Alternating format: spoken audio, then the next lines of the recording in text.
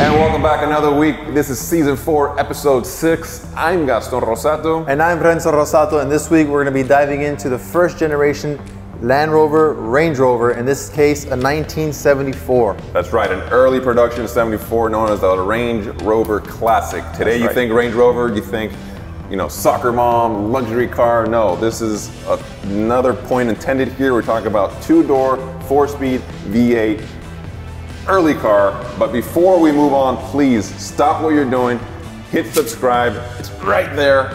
We will really appreciate that. Yes, we will. Let's kick it off with the drive.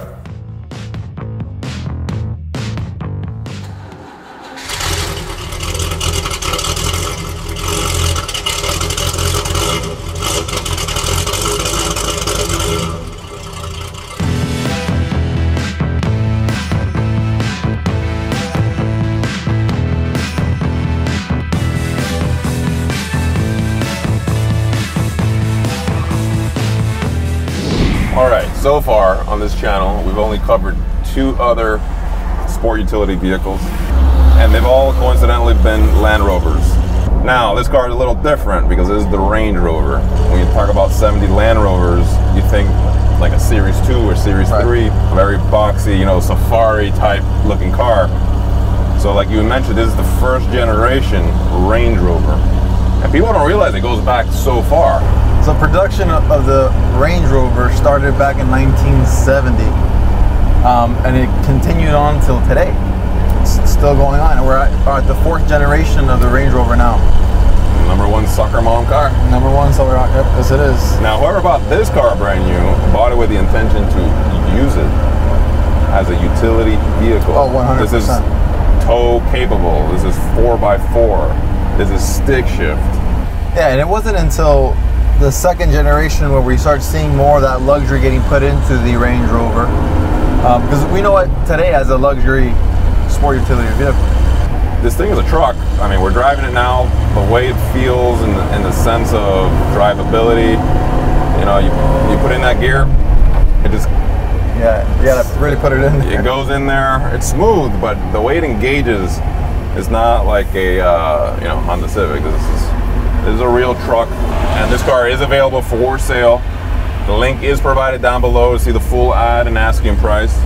And you'll notice that this model, the first generation, you have the round lights in the front. And I think one of the signature looks of the Range Rover are those squared lights, but that wasn't introduced into the 2nd generation, which production began in 1994.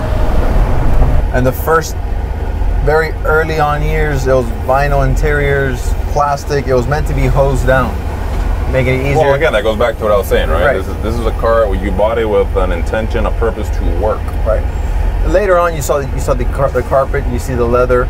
This is a 74, so we're already seeing these features in this car. And then you get the power steering as well. Power steering was not an option back in 1970. Thank God for us today. This one does have the power steering. Like you mentioned, this is a 2-door Range Rover, and it wasn't until 81 that the 4 doors were available. Now there are some earlier models that before 81 that were 4 doors, but those weren't produced by the manufacturer. Those were done by specialty companies. I sit so high, I feel like I could just like hang out the window and I'll fall out. Just take the turn a little slower.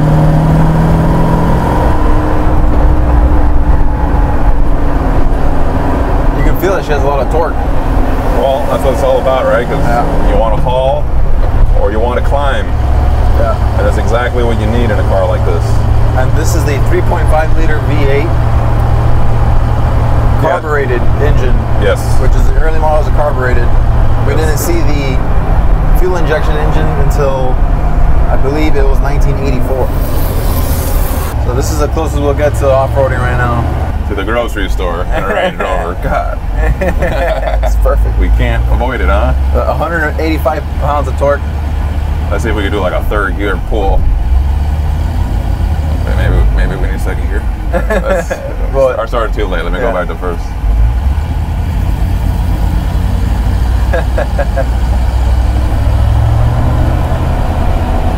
Good old little tractor. There it is. All right. Put it in 3rd. Try it now.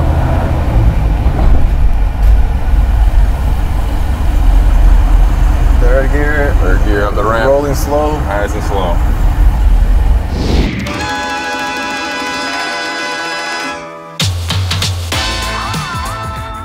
All right, let's do our famous walk around and talk a little bit more in particular on this car right here. Right, so this car just came into inventory, as we mentioned. Again, link down below. And this is a beautiful, beautiful example. Fully restored, nut and bolt by a Land Rover expert with over 40 years experience. It undertook a 2-year painstaking restoration from the ground up, okay, or the frame up. Everything was replaced OEM, so original manufacturer equipment. If it wasn't replaced, it was serviced, because there is some parts on this truck that are extremely difficult to find. You know, finished in its original color, and everything was really meant to respect the original car. Interior, it's all redone, period correct, and the mechanicals of the car, so the V8 engine, the transmission, transfer case, and rear end were all overhauled. This, of course, is a full aluminum body. Which is awesome. It's incredible, full aluminum body. And I love this feature right here. The C-pillar is vinyl. Yeah, that is awesome. Is very cool. That's a nice touch. You know. And what's cool about this car is this car was actually manufactured and assembled in the UK. And that's a good point, Renzo, because a lot of these cars that were sold for the Central and South American markets were actually assembled there. Right, known as CKD, the complete knockdown kits. But this is a real UK, fully English car that in fact was sold brand new to the British Embassy and serviced there for over 20 years, where it then found a private party and it remained there, and then finally under restoration, and now we'd have it here available today. And then you see all the liner in here is all brand new. Well, you're gonna see a lot of new components. That's nice. It's nice and clean. And that engine has a nice sound to it, right? It does. Has a good tone, a good push. The restoration, which is fully documented, right? Okay. It was such a clean body to start with that it made for the perfect candidate. And you can see that throughout the body because it hasn't had any prior damage to it before. This is a nice cool plaque right here. Mm-hmm. Chassis number is on there. And it tells you there that it was manufactured in the UK. Yep. Cool feature, cool distinct feature of this car. Look at this handle, how awesome is that? Same color as the body. And it's just, I like that a lot. I love this era of cars because the simplicity is what makes it beautiful. You have the handbrake, you got your 4-wheel drive functions, your shift lever, of course, steering wheel with a very basic gauge and a few other additional gauges here, but no center console, this wide open space. The purpose is for work, a real utility car.